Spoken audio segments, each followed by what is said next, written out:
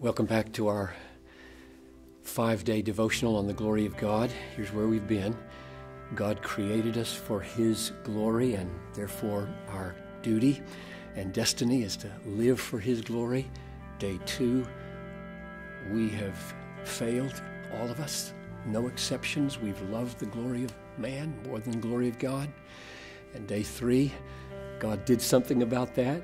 He didn't just throw us away. He sent His Son into the world to bear our failures to live for the glory of God, called sin, and to vindicate His own glory. And now day 4, here we are. How do you live in view of that salvation?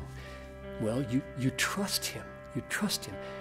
We are justified by faith apart from works of the law. So we put our faith in Jesus. We look away from all our failures to live for His glory, and we say, Jesus, You're my only hope, and we trust Him. And then we go over to the example of Abraham in Romans 4:20, where it says he did not waver in unbelief, but he grew strong in his faith, giving glory to God. And we learn that trusting Jesus glorifies God. When you hang on to somebody as your only hope, you show that they're strong and you're weak. They're rich and you're poor, right? So we want to make God look great. We want to live for His glory. And now we know that trusting His promises is the way Abraham glorified God. And one more thing. When you say, well, what does it mean to trust? What's at the core and essence of trust? And here's a crucial part of it. Trusting God is seeing Him as glorious and being satisfied in Him. So you go to 2 Corinthians chapter 3, verse 18, and we all, with unveiled face, beholding the glory of the Lord, are being changed from one degree of glory to the next. So that's how your life begins to change. That's called sanctification.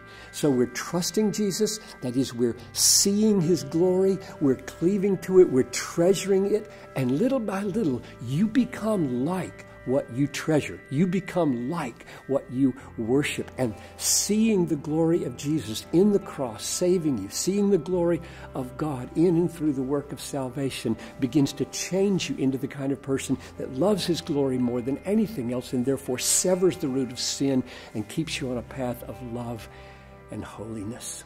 So we're going to finish this up tomorrow with the consummation of all things for the glory of God. But today, ponder the glory of the Lord, hold on to it, treasure it, so that you are increasingly conformed to His image.